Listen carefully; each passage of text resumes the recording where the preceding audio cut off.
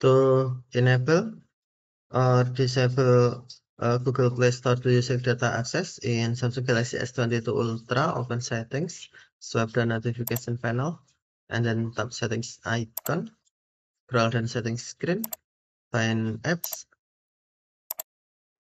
and then tap apps.